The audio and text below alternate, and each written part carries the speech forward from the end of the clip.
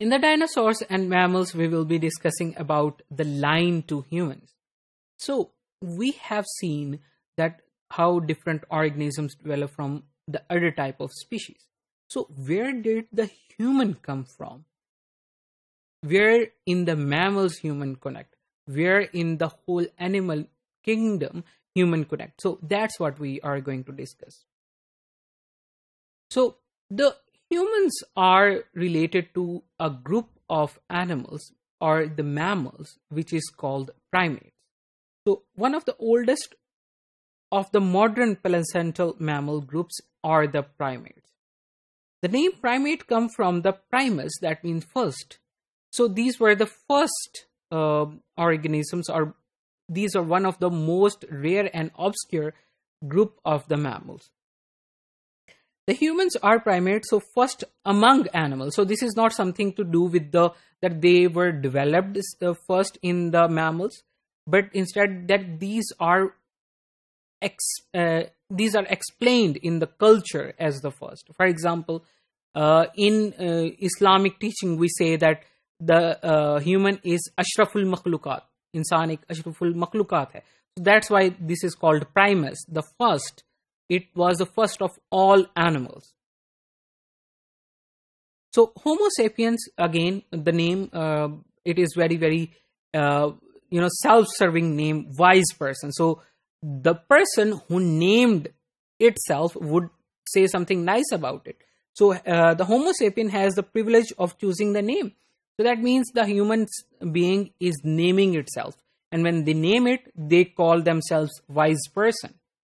And for the most of their history, the primates were rather rare and rather obscure group. We didn't know much about it. And if we see their fossils, they were, not very dominating. They were not very much prevalent in the ancient times. So early primates share a number of features. So for example, they had the agility in the tree. For example, they were mobile, shoulder joint, grasping hand and feet, sensitive finger pads. So all of these things were helping them to live on the top of trees, and they had the larger than average brain. So if we see all the primates, all of these things may be in common with them. And they had good binocular vision. Binocular vision means that they had two eyes, and with the help of these two eyes, they would able to see for the large distances. And they had the enhanced parental care. We have discussed earlier that the mammal babies, they were not very much promiscuous and still not are. And they are dependent on their mothers for the care. So one baby at a time, long time in the womb, long period of parental care, delayed sexual maturity, long lifespan. So all of these things, these are true for the primates.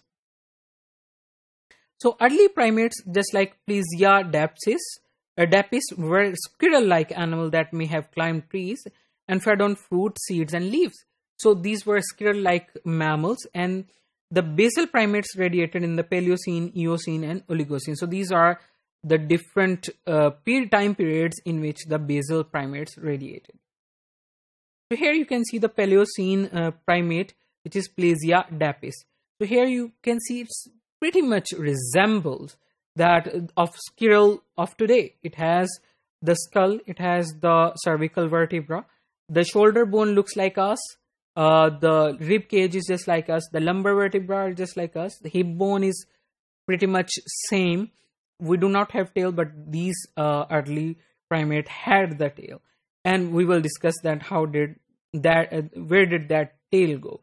And you can see that these are living on their furs. They were living on their furs, fed on the trees with the products from the plants.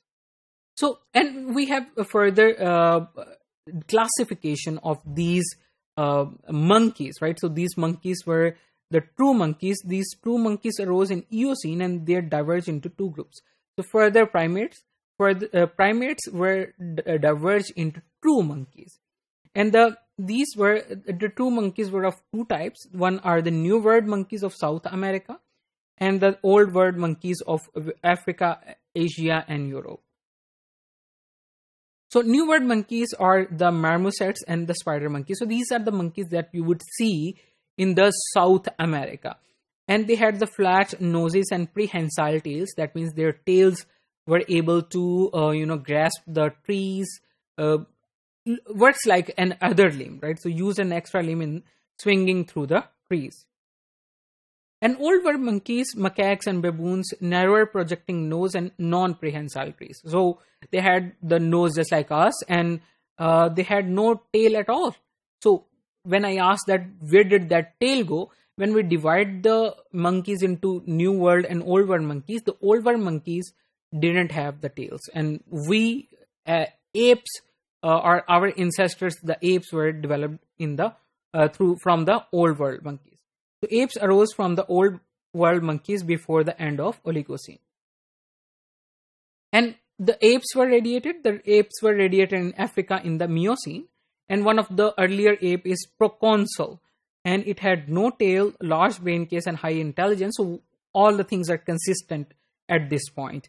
And ran about on the ground along low branches on all fours and fed on fruit. But it is still not bipedal. It is not working or walking on the two legs. Instead, it is working on the four legs. So here you can see the picture of the Miocene Proconsul.